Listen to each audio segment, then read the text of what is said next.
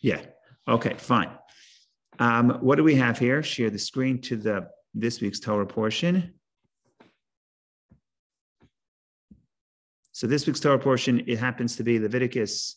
It's in the middle of Leviticus chapter 23, in the middle of the portion, talks about the holidays. The introductory paragraph, speak to the children of Israel and say to them, I'm reading Leviticus chapter 23, verse 2, speak to the children of Israel and send to them the Lord's appointed holy days that you shall designate as holy occasions. These are my appointed holy days. We go through Shabbat, we go through Passover, and then the offerings of Passover. Okay, now after Passover, we get to verse 9. What does verse 9 say? And the Lord spoke to Moses saying, then verse 10, speak to the children of Israel and say to them, when you come to the land at which I am giving you, and you reap its harvest, you shall bring to the Kohen an omer of the beginning of the year reaping. So a certain measurement called the omer you have to bring to the priest.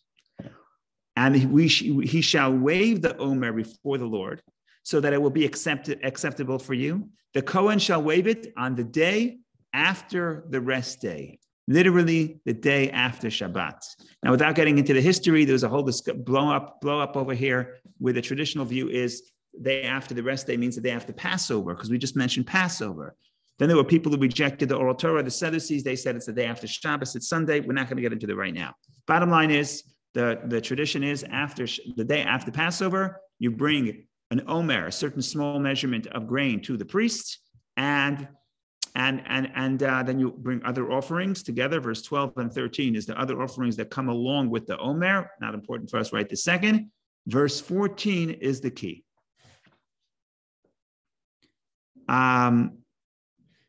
You shall not eat bread of flour made from parched grain or fresh grain until this very day, until you bring God sacrifice. This is an eternal statute throughout your generations in all your dwelling places. Okay? So basically it says that you cannot eat any new grain in any form, as bread or as parched grain. People will just eat the kernels, right? What do you say in Russian? Is semichkes, or seeds, a semichkes, but kernels. You get the point. The point here is you can't eat it in any form until they bring the offering to God on the second day of Passover. And then you have the mitzvah of counting the omer, verse 15, and you shall count for yourselves from the morrow of the day, or the rest day, from the day that you bring the omer as a wave offering, 7 weeks, they shall be complete. So these are the verses that we're going to think about. Now there's a very interesting disagreement. The disagreement is, where does this mitzvah apply? And it's significant because the question is, does it apply outside of Israel? Am I allowed to go to the bakery in America the day before the second day of Passover? Am I allowed to buy new flour? Again, assuming that this flour is the new flour from this year, which is another discussion. It may not be from this year, just from a few months ago, just from a few weeks ago, but let's leave that alone. Assuming I know this grain is new, am I allowed to use it, or do I have to wait for the second day of Passover? In other words, does this prohibition called chadash, called new, does the prohibition of chadash apply only in Israel, or does it apply throughout the entire world, wherever Jewish people will live? So it's a practical question with a practical ramification. Now, the interesting thing here is that you have a disagreement. Why is there a disagreement? Because it's not a simple matter.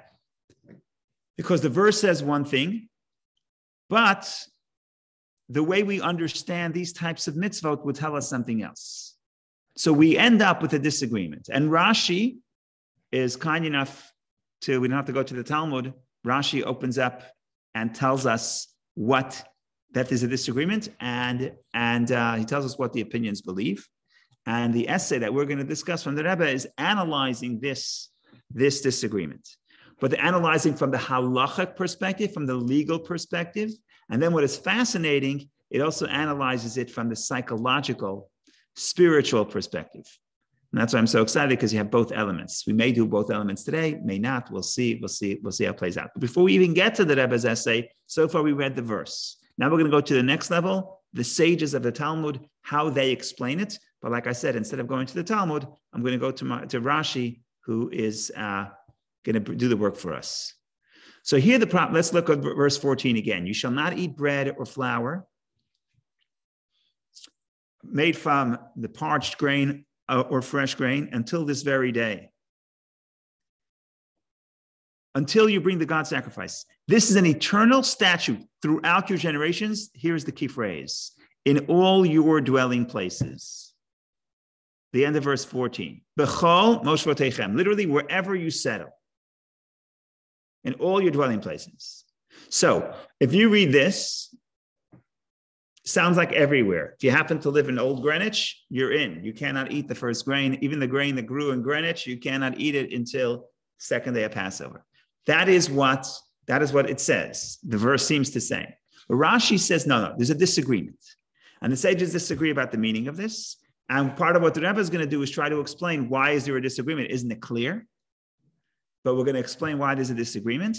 And then we're also going to explain, like I said, the psychological ramification and the spiritual ramification. So we'll look at Rashi. In all your dwelling places, the sages of Israel, this is also going to be a point that Rebbe is going to make. This is a very unusual expression from Rashi or the Talmud. Rashi would always say this, Rabbi Seinu, our teachers.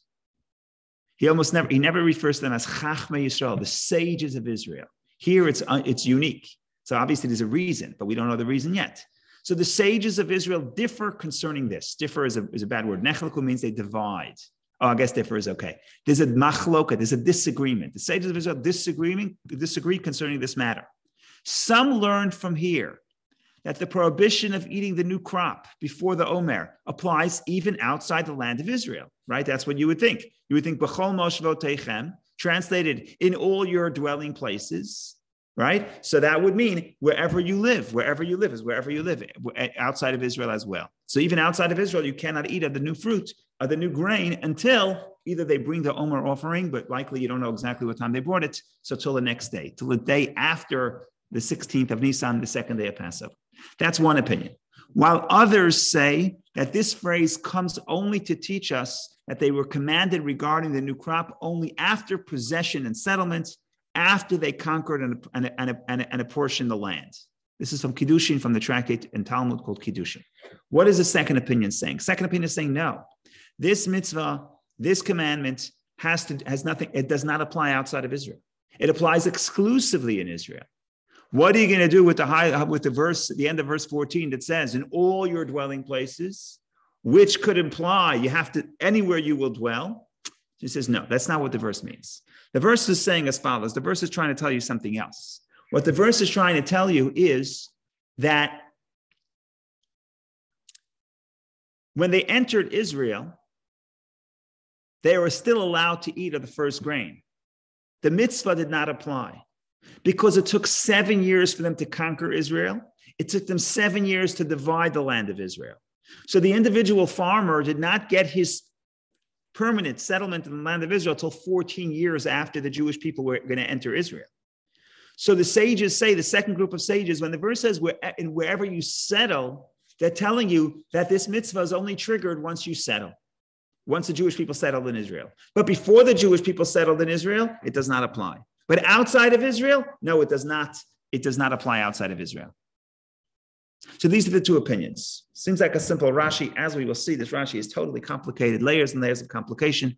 We're going to give the interpretation. We'll go along with the ride with the Rebbe giving us the interpretation. And like I said, then we'll get to the spiritual interpretation. But before we even go into the specifics of what the Rebbe is going to say, I ask you a question.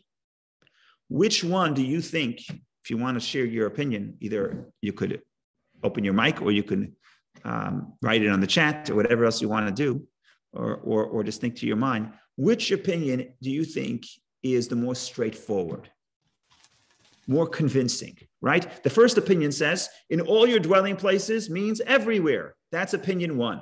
Opinion number two, in all your dwelling places, wherever you dwell, wherever you settle, it applies only in Israel. So why are you saying in all your dwelling places? It means after you dwell, after you got the portion, you settled in the portion of the land. If I asked you, and I gave you these two choices, which one would you tell me is more convincing? If anybody wants to volunteer.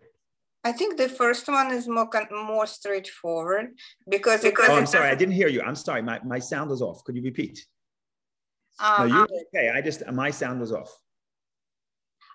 Yeah, I was just saying that it appears to be the first is more straightforward because it doesn't say specifically Israel, it's just whatever your dwelling place is. However, in Greenwich, Connecticut, we shouldn't be concerned because the crop is not ready yet.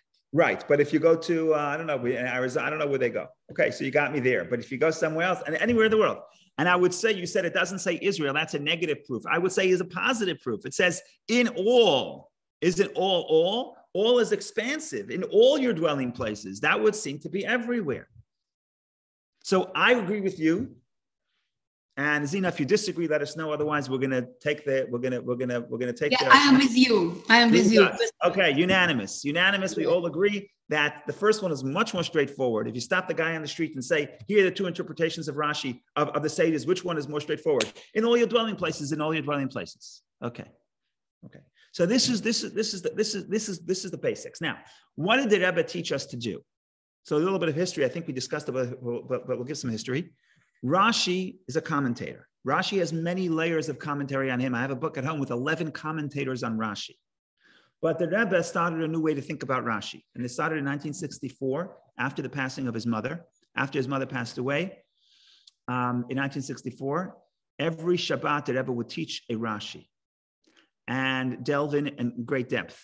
And then over the years, it accumulated many essays on Rashi. And not only do we have many essays on Rashi, but then what accumulates is general rules of how to study Rashi. And the Rebbe proves it because of the consistency. That's what you see across a wide variety of Rashis. So the Rebbe really created a new way to think about Rashi, a new way to study Rashi, new tools to analyze Rashi. And I'm going to give you two tools that apply to all Rashis, and we're going to try to figure out how it applies here. Number one, when Rashi brings two, well, I'll give you three rules, but two rules, depending on how you count it. When sometimes Rashi brings one interpretation. Okay, he brings one interpretation is one interpretation. When Rashi brings two interpretations, why does he bring two? So when Rashi brings two, the first one is superior, but it's imperfect. There's one problem with the first interpretation. So we bring the second interpretation, which solves the problem of the first interpretation, but creates a bigger problem. So in the final analysis, if you have two, the first one is better, but it's imperfect. But the second one answers the imperfection of the first, but creates other problems. So in general, you would say when Rashi brings two interpretations, the first one is the better one. Now, I would say, oh, beautiful. Look, Rashi put two interpretations. And Rashi said, and we all agree, all three of us agree, that the first one is more straightforward. So everything is fine. Let's go home. It's 10:28. We can go home. No. It's actually much more complicated than that. Why is that? So one of the other rules that Rebbe proves from Rashi is that sometimes, this is a case in point, but it's not the only case in point. Sometimes Rashi would say, there's a disagreement. Opinion A says A, opinion B says B. Usually he does not do that. Rashi is concise. He wants to save space on the paper. Usually Rashi says one opinion, and then he says, V'yesh omrim, and others say. So when you start reading the Rashi, you have no idea that there's going to be a second opinion. Only when you finish the first do you learn about the second. That's what Rashi does in vast majority of the cases, probably over 90%, maybe over 95%.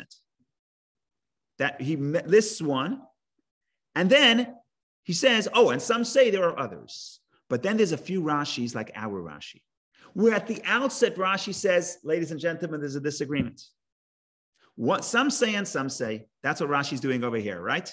Rashi says, the sages of Israel differ concerning this period.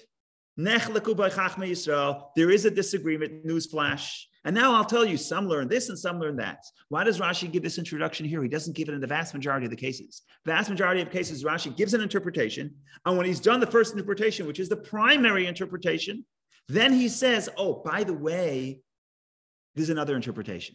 It's not what he does now.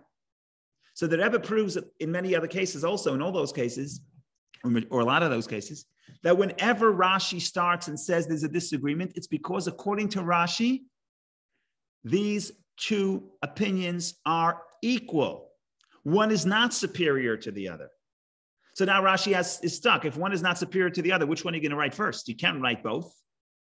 So what he does is he starts, there's a disagreement. By notifying you that there's a disagreement, he doesn't want that the first opinion, you should be biased toward the first opinion, right? In the beginning, he tells you, ladies and gentlemen, there are two. So understand before you even start reading, they are equal. So what did we just get to? We just get to that according to the Rebbe's interpretation of Rashi, the first statement, the sages of Israel differ concerning this, means that Rashi says both opinions are the same. One is not more straightforward than the next. And we have a problem. Why not? Doesn't the simple reading of the verse that we had 3 out of 3, we had a pretty good sample here. We had 3 of the 3, all of us agreed unanimously, which almost never happens. 3 Jews agreeing on one thing. We all agree that the first interpretation seems to be much closer to the simple meaning. In all your dwelling places means in all your dwelling places all over Israel. It doesn't mean in Israel after you dwell, after you settle. That seems much more far-fetched. So I would expect the first one to be the first one. No, but Rashi comes in and says, there's a disagreement. If there's a disagreement, Rashi is telling you they're the same. So the first one, it has to be a problem with the first one, and we're going to end up, but they're not only the same, they're exactly the same. The same problem that the first presents, number 2 presents the same problem.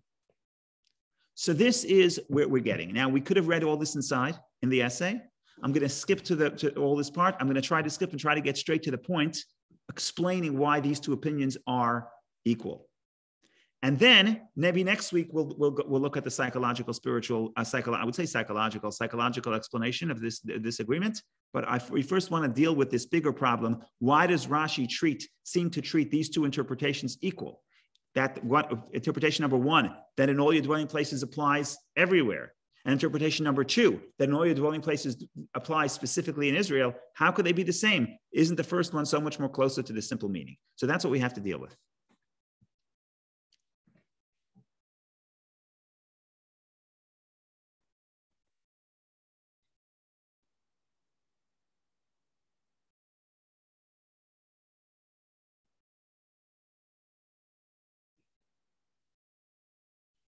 Okay, ready to jump in? Yeah. Okay.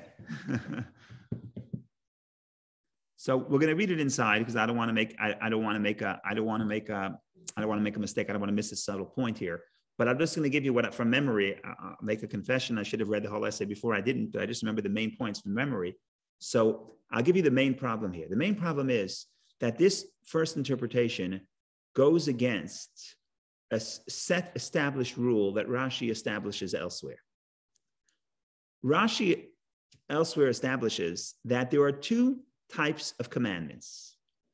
There is a type of commandment that applies to a person, to the body, and then there's a type of a commandment that applies not to the person, but to the land. For example, a person should eat matzah. That applies to the person. Then there's a mitzvah next week, the sabbatical. Let the land rest in the 7th year. That's a mitzvah that applies to the land. Says Rashi, a general rule, every mitzvah that applies to the body applies in every single place. Right? There's no verse that says, oh, you have to eat matzah not only in Israel, but wherever you dwell, even in Greenwich. No such verse. You don't need a verse like that. Why not? Because if the language of the sages, if it's chovat haguf, if it's an obligation upon the person, if it's an obligation upon the body, then it makes no difference where the body is. The obligation is upon me. My location is irrelevant. However, there's a class of commandments, not just one commandment, but many commandments that apply to the land. You should have to plow the land, how to see the land, not to mix seeds, et cetera, et cetera. There's a whole class of land, of mitzvah that we call chovat karka. The obligation is upon the land, not upon a person. Of course, mitzvahs for the person. You should not work the land when the land is supposed to rest. Yes, but that's a result. The mitzvah is the land should rest. You just are not supposed to interfere with the rest of the land. The rest, meaning the resting of the land. So if it's a mitzvah that applies to land, the rule is it applies only in Israel. Because the land is a big distinction between the land in Israel and the land outside of Israel. So this is the general rule. This is where we come. This is the starting point, and that's a very logical starting point. That the mitzvah upon a person is everywhere, in all locations. A mitzvah upon the land is specifically in Israel. By that analysis, when you come to this mitzvah and you read that you're not allowed to eat from the new grain. The new grain is a mitzvah of the land. So now our bias, now we should say, 1 second, this maybe should apply only in Israel to be consistent with the rule that a mitzvah upon the land is only in Israel. See what I'm saying? You see that that's an extra layer of complication. Now we're going to read the essay inside and see why, give the full background of this discussion and see why both interpretations suffer from the same problem, and that's why they are equal. But I just wanted to introduce this concept just to give us a little bit of a background about the distinction between a mitzvah upon the body, a person, which is then understood to be everywhere, and then the mitzvah upon the land, which is understood to be only in Israel. And if this mitzvah applies everywhere, it would be a break with the rule. It's possible. First interpretation says it applies everywhere, so it's possible. There's nothing wrong. The Torah can make an exception. There are allowed to be exceptions, but it's a departure from the general rule, if you see what I'm saying. So that's by way of introduction. Let's jump in. Let's read it. Let's read it carefully. Let's see how far we go.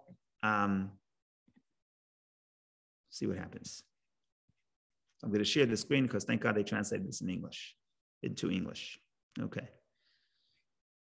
So I skipped the first 2 sections, which were the whole background about the rules of Rashi and how usually the first interpretation is superior, but in this case it's not. Why not? Because Rashi gives the introduction saying that there's a dispute amongst the sages of Israel, which tells us that he's indicating that they're equal. And why does he bring one first? Because you have to bring one first, because there's no choice. You're going to have to say one first. So to diffuse the assumption that the first one is better, which is what Rashi usually does, he says, no, there's a disagreement.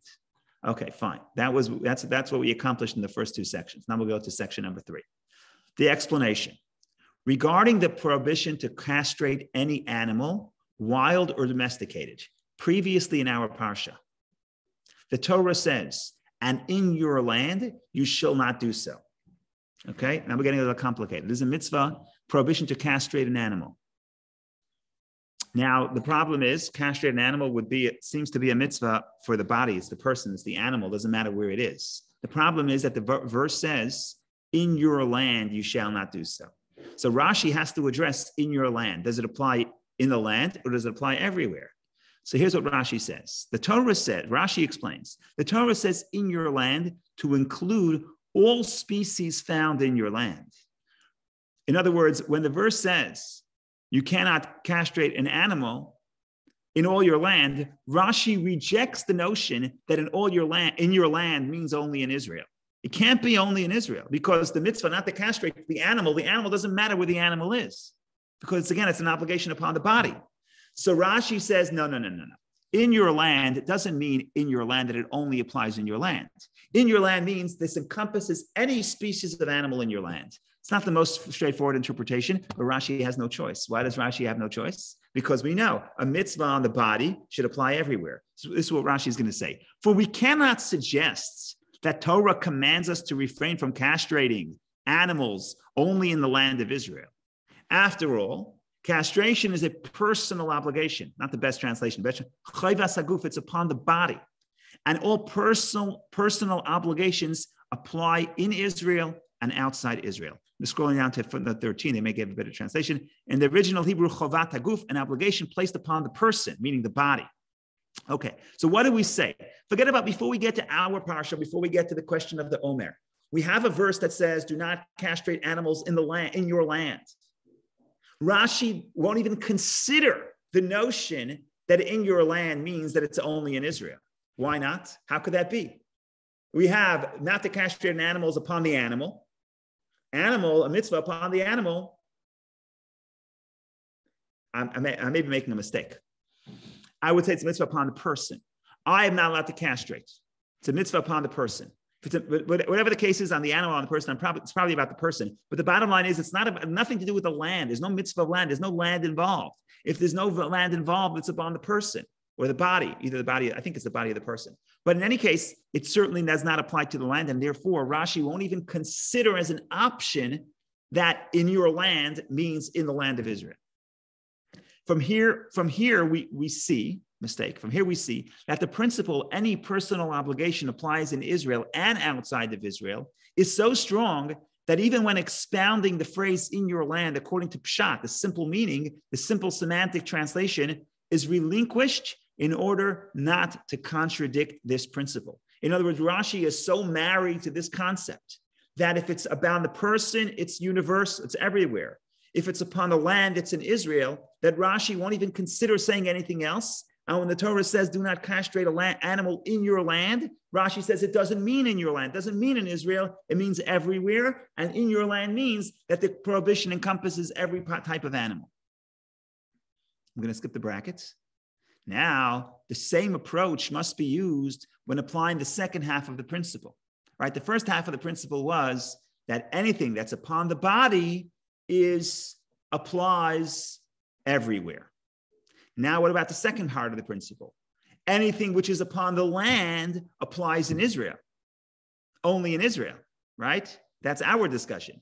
Thus, the same approach must be used when applying the second half of the principle, that an obligation associated with land only applies in Israel. This principle must be applied universally in Torah when expounding the Pshat, even if doing so changes the semantic meaning of a word. Okay. So now let's go back to, for a second, let's go back to the Rashi. I'm skipping. I'm going to go back to the Rashi. What does Rashi say? The first interpretation means that the prohibition of eating new crop applies even outside of Israel, right? The first interpretation, we all agreed it's a simple interpretation. The verse says in all your settlements, it means everywhere. But what the Rebbe says, according to Rashi himself, we can't do that. We can't say that that's what the verse means because we have a premise. And the premise is logical. And the logical premise is that if it applies to land, it's just in Israel. So what we thought was so straightforward now is a little bit downgraded because we have a potential problem of how is this consistent with the overall principle. So that is point number one. We're not finished making the point. We still have to show how they're equal and further elaborate. I just have to apologize and take a break for a minute because the battery is almost dead. I would have to pause it and then go upstairs and then we'll continue. So I need about 60 seconds. So thank you for your patience.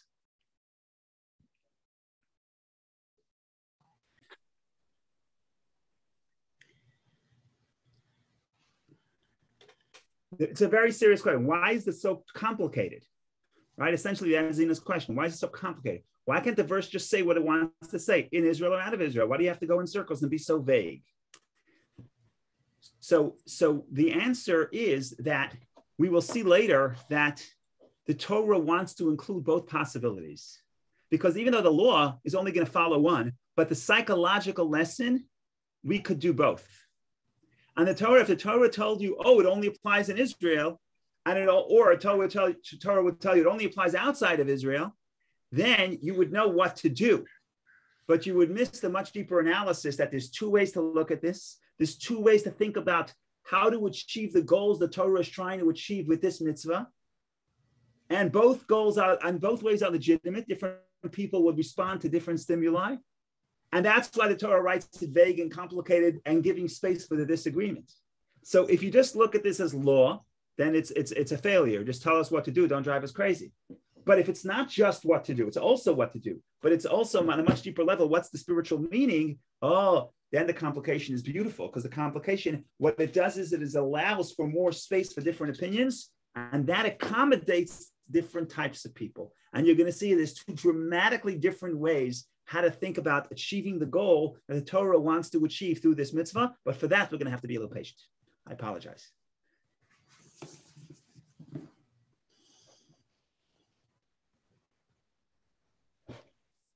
And then you said something about always being right. So the guy once told me, he says, I'm never wrong.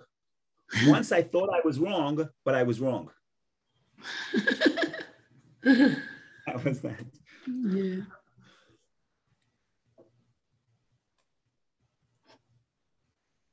Okay, let's make a little bit more progress, and then we'll break for next. We'll continue. We'll pick up the spiritual side next week. It's just going to be too much for now.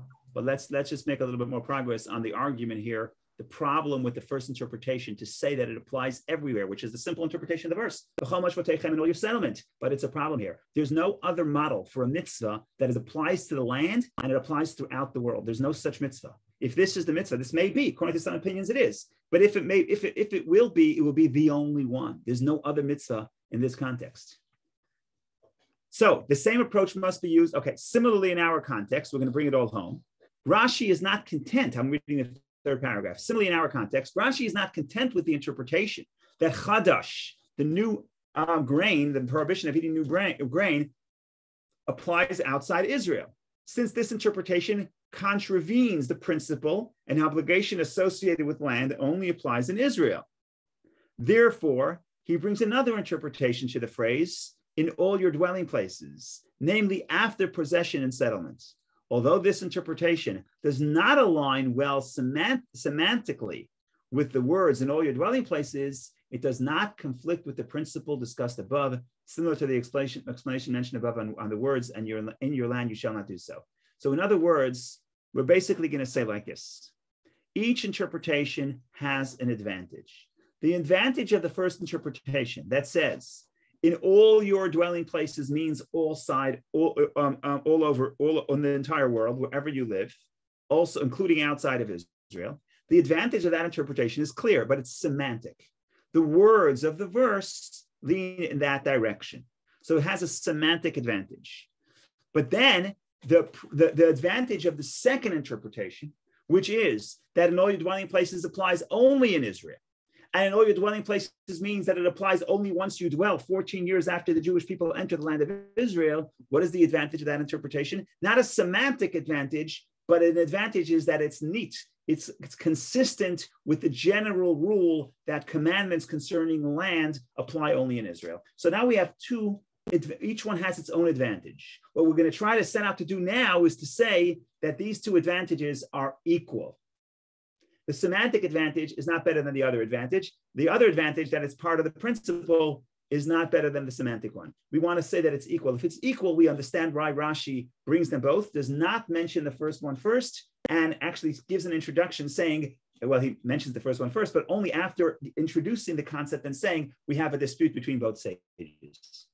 So that's what we're setting out to do. But so far, even if we stop right now, we understand that the first one that looked so appealing in the beginning has a serious problem. The problem is not the words. The problem is it just breaks the model. The model it's inconsistent with the general rule. Now, if you have another 5 minutes, we'll try perhaps to show how both interpretations, both problems are the same. In other words, it gives us they both are they both on the same level. So let's see if we can do this.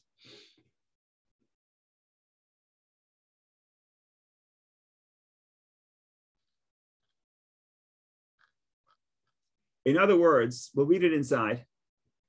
And then we'll call it a day. But what the Rebbe is going to say is both the first problem and the second problem is an exception.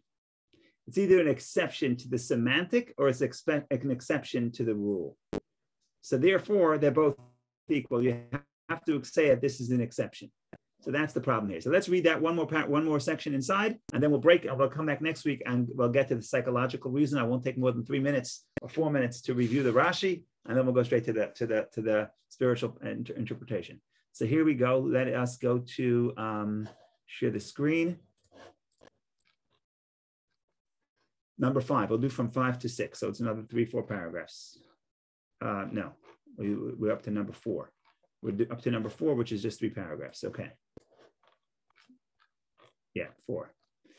This interpretation, meaning the second interpretation, that in all your settlements means after we settle, that mitzvah applies everywhere, is also not so smooth. However, also not so small, however, and therefore Rashi also cites the interpretation that from here, some derive that the law of Chadash applies also outside the land of Israel. In other words, the second interpretation also has a problem, and therefore we have the first interpretation. For the Torah says in all your dwelling places, concerning many other mitzvot, and in all the other instances where this is said, the intent is that the obligation applies outside Israel. Okay, so we have one rule that says anything that applies to land is only in Israel. Okay. We have another rule that says every time throughout the entire Torah, whenever the Torah says in all your dwelling places, it applies only in Israel. So we have two rules. This verse is an exception. You have to break one of those rules. And therefore, they're both equal because they're both going against the consistent rule.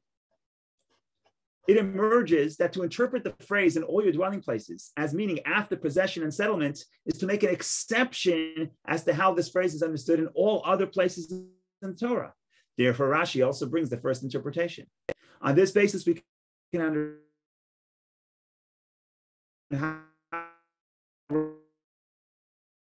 these two interpretations are equally valid within Pshat, the same level, but same highlight. That is the in all your dwelling places is exceptional.